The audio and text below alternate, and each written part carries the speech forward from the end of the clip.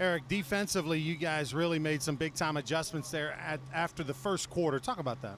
Yeah, their first drive, they were able to move the ball on us very well. So we knew we had to tighten up, just do our job. Coach told us, we made some changes and it worked for us. See, you got a little ice there on the shoulder. What happened during the ball game? It's just a physical game. It's an SEC matchup, a lot of banging. So I'm sure a lot of guys are going to need ice.